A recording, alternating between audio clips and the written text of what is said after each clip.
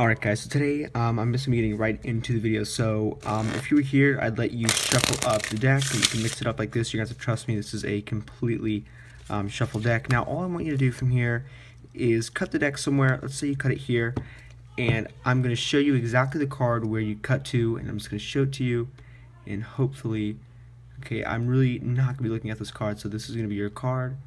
Okay, hopefully you saw that. I'm going to put this back on this deck and leave it in the middle. As you can see, I have no breaks. I have no idea where it is. So at this point, all I want to do is have you pick a number, let's say 4 or 7. So in this case, let's say you wanted to pick 4. So I'll deal 4 cards out on the table, and I'm just going to go ahead and speed it up this way. You guys don't have to see me deal out all these cards.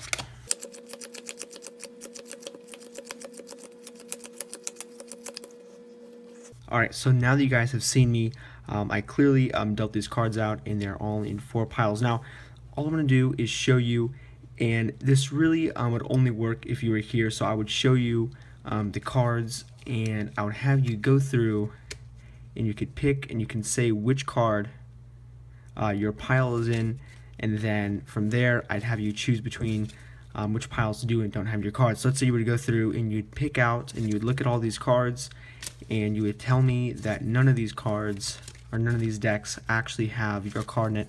So I'd put these away. So in this case, we're left with one packet, and what I'd have you do is I can show you one by one all the cards that are here, and then after I'm done dealing them out, I would just give the deck back to you, and I would have you deal them out very, very slowly. This way I can see and try to figure out which one is your card. So in this case, in real performance, this would be in your hands, and you'd be dealing down the cards just like this, and I'd be looking to see which one is possibly your card, and in this case I would say stop.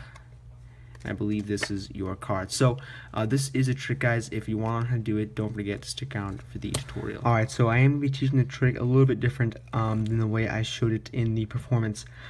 Just because in the performance, it involves a lot of estimation, a lot of guessing, and this is going to make the trick work every single time. So to start off, what you want to do is take 25 cards, so 1, 2, 3, 4, 5, 6, 7, 8, 9, 10, 11, 12, 13, 14, 15, 16, 17, 18, 19, 20, 21, 22, 23, 24, 25, 26.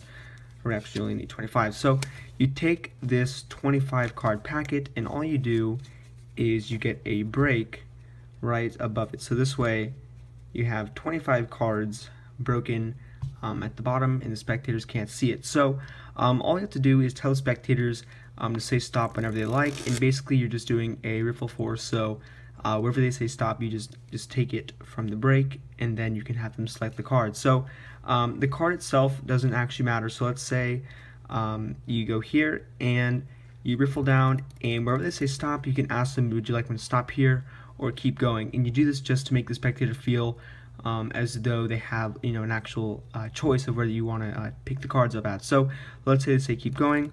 All you do is you take your fingers, and as soon as you lift up the bottom half of the deck, you put your fingers over the break, let go with your thumb, and then take it from the pinky break, and you can set the 2 packets down, and you show the card to the spectator. Now you are not actually going to be seeing this card at all, so you're not going to know it until the very, very end of the trick. So they see their card. In this case, it is the Queen of Hearts. Now you're just going to leave this in the other packet and put the 25 cards on top, and you can tell the spectators, look, I have no idea where your card is. You can spread it and show them you have no breaks.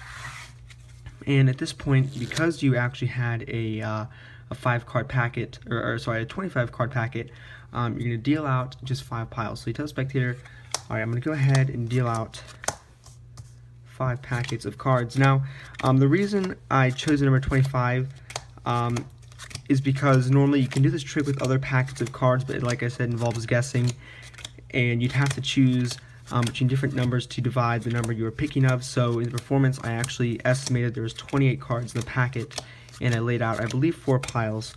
And the way this trick works is you take the number of cards you estimate, and you divide it by a number that's divisible by, and the answer to that division problem is how many cards up from the bottom of one of the packets is the position of your card. So like I said, it's kind of difficult to explain, so this will kind of make more sense. So let's say you have these packets here.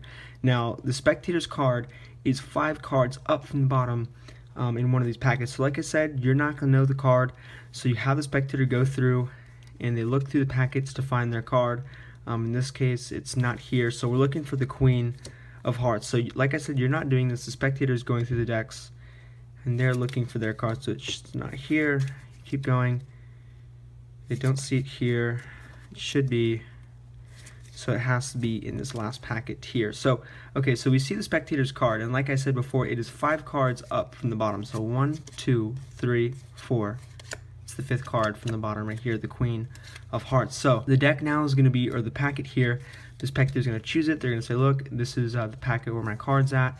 And what you do is you say, look, and you just casually deal down the cards and reverse the order just like this. You don't really mention it too much, but you tell spectators, look, I'm going to have you deal down the cards just like I'm doing right here, and you just deal down like this. And now what you do is once you've reversed the order, the Queen should be 1, 2, 3, 4, 5 cards from the top. So now you know exactly where their card is. But like I said, you don't know what their card is, you just know where it is. So at this point, you know it's 5 cards down from the top, and you give the cards to the spectator and you tell them, I want you to slowly deal out the cards, and you want them to do it slowly. That way you can tell them to stop right when they get to their cards. So they're doing the cards slowly.